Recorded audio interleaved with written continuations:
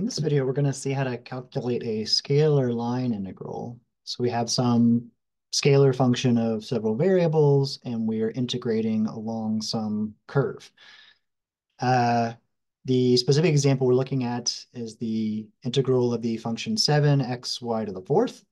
And the curve we are integrating on, the line of the line integral, is the right half of the circle x squared plus y squared equals 4. So in step one, you're going to need a parameterization of the curve. And for the uh, circle, you can use r cosine theta, r sine theta, right? So if I had x squared plus y squared squared. So a circle centered at the origin, radius r, would have a parameterization r cosine t, r sine t. So for our specific example, the radius is 2, and so it'd be 2 cosine t, 2 sine t. All right, once you have that parameterization, in step 2, you want to take the derivative of that vector function and get r prime. So just take the derivative of each component with respect to t, the parameter. Derivative of 2 cosine t with respect to t is negative 2 sine t. And the derivative of 2 sine t with respect to t is 2 cosine t. In step 3, we find the magnitude of the derivative r prime from step 2. So take that vector function and find its magnitude. Magnitude of a vector function is the square root of the sum of the squares of its components. You can see I have this set up where it could be a three-dimensional vector function. You could do this as a space curve or a function of 3 variables. Here it's just a plane curve or a function of 2 variables. But all this could be generalized to higher dimensions. And so we would take those component functions, negative 2 sine t and 2 cosine t, and square those, add them together, and take the square root. Now you want to simplify your results. Here you get 4 sine squared plus 4 cosine squared, which is just 4, and square root of 4 is 2. All right, so that magnitude of r gets put in there. You can see that appearing essentially like as a Jacobian type quantity in the integral itself. We also need to rewrite the function, right? This is f,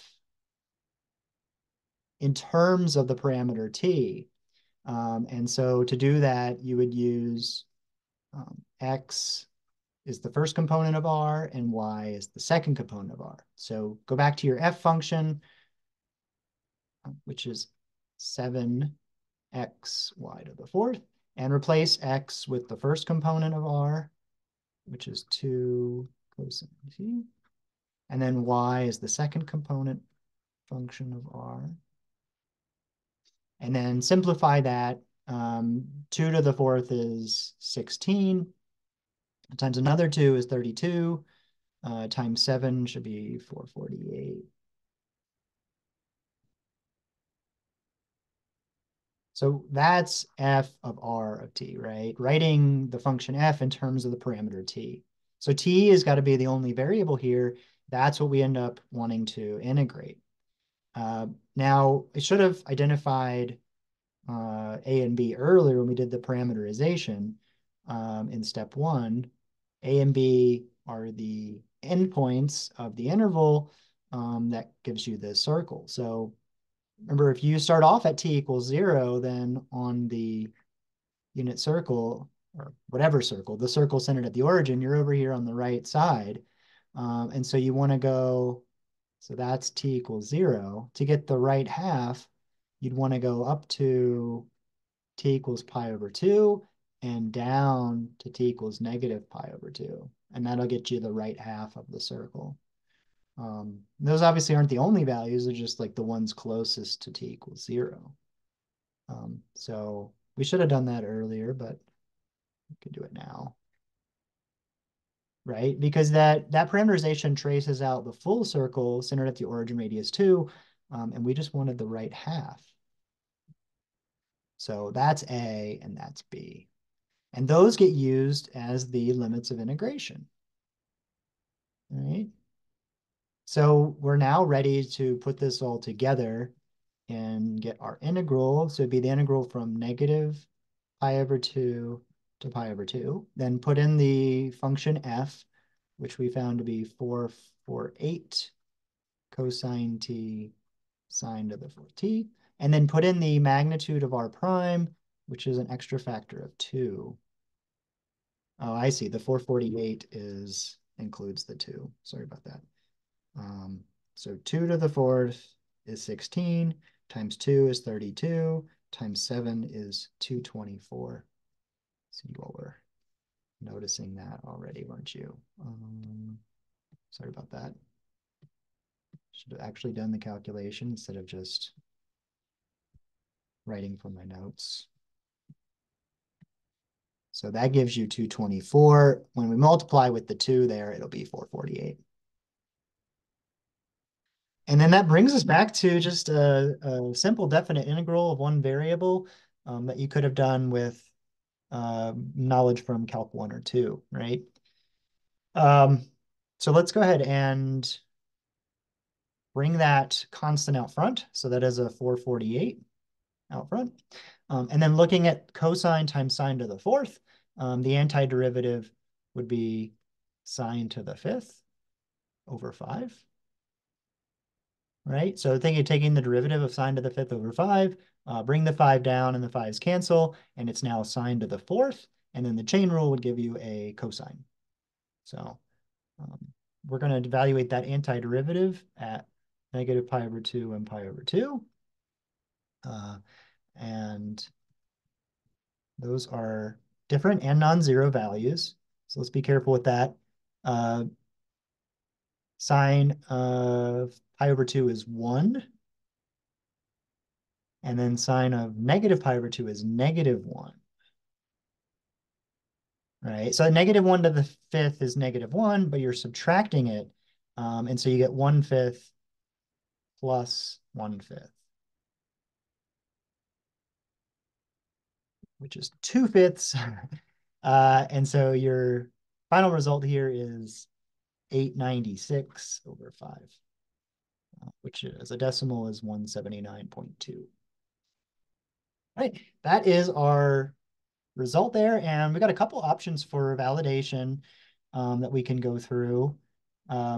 We can do sort of this geometric interpretation of let's find the arc length of C, or at least an estimate of it, evaluate the function at several points, and then sort of do an average value of the function to get a measure of the integral. So that's kind of our geometric approximation. And then I'll show you how to do this with technology for another option. Now, arc length, there's a formula for arc length of a curve based on the parameterization, but this is a circle, and we can just use a well-known geometric formula. The arc length of a circle is the perimeter, and for a circle of radius r, it's 2 pi r. So when the radius is 2, like it is here, it would be 4 pi, but it's half of a circle, and so the arc length is just 2 pi. But you can actually use the formula to get that result if you need to. Now, what we want to do is get some values of the function along this, and I think what we end up doing is using this point here, right, which is 0, 2, and then using some point up here and some point down there. Oh, wait, no, that's 2, 0. So when x or y are 0, then the function itself is 0, right? So the function is 0 at the top and the bottom and the right. So those aren't going to contribute a lot to this, but I think you want to include at least one of those. So which one did I include? I included 0, 2. So I included 0, 2, where it's going to be 0, and then kind of picked the diagonal, uh, and then this point, and then this point. Now, you might be wondering about what about the points down here at the bottom? Well, the y values are going to be the same um, because they're just negative, and y is raised to the fourth power. So you can actually just use quadrant 1 values for this average. So anyway, you want to pick some nice points, and you want to evaluate the function. So our function is 7x y to the fourth. And for instance, if we evaluate it at 0, 2, which is at the top of the half of circle, just replace x with 0 and y with 2. And of course, that gives you 0. And make similar evaluations for this point, which is sort of at the 45-degree mark. And that's going to be about 40. And then you can do 30 and 60 degrees.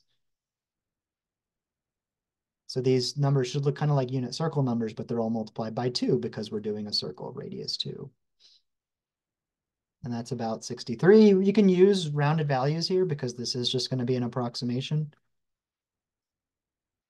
And how many of these you do is kind of up to you. I end up doing 4 values. And then what you want to do is average those numbers. So if you average these 4 values, you get a sense of the average value of the function, and it was about 29. So just add them all up, divide by 4. And then you take the average value and you multiply by the arc length. And that should give you an approximation to this. So that is 29 times 2 pi, which is 58 pi, which is about 179.2. So we end up with a very accurate estimate. I've fooled around with this a little bit to try to get an accurate estimate. It's something you kind of get better at the more you do it. But it should still be in the ballpark, even if you picked some lesser values, as long as you pick like 4 or 5 points scattered evenly on there. Now, if you ended up picking, you know, this point, and this point, and then like 2 others, those 3 0 values at the top, bottom, and right side of the circle are really going to skew things and kind of mess it up. And I think I might have done that first. You got to be thinking about stuff and well, the function's not really 0 most of the time, so your points shouldn't be 0 most of the time. But it is 0 at the ends, and so I threw one of the zeros in there, right? So a little bit of an art form there, something you get better at. And if you fool around, you can get a really good approximation like this one. Now that, again, that doesn't come out to be exactly 179.2, but it just rounds to 1 decimal place to match it. So what about doing something more accurate with technology? So for that, we just go to Python here, and I've got some code that will calculate a scalar line integral. So we're using SymPy here, and we start by defining our parameter as a variable. So here's t defined. Then we define our parameterization of the curve, right? And so we would need to change this to 2 times cosine and then 2 times sine. Right, so there's our parameterized function. And then we have SymPy takes the derivative of that for us. And then SymPy finds the magnitude of the derivative for us. Here's where we put in our function. It's already set up to be defined in terms of t here. So you could have Python doing that for you to avoid some mistakes. But remember, we found this to be 224 times cosine times sine to the fourth. And then you can see that I multiply by the magnitude of r prime in the integration there. And then we need to integrate from negative pi over 2 to pi over 2. using NumPy prefix NP here because we are doing a numerical. Actually, I mean, I guess maybe you could use SymPy here. I feel like we should be able to. Let's see what happens. SymPy is pi should work there. No? It doesn't like that? Oh, I see. So I had this set up for a three-component R function, so we need to get rid of that right there. Didn't like that. So that is 179.2 with the fraction form we found, 896 over 5. So that's another way you could validate. Just be sure to show that code and result if that's what you're doing. And that'll do it for scalar line integrals. We'll look at vector line integrals in the next video. Thanks.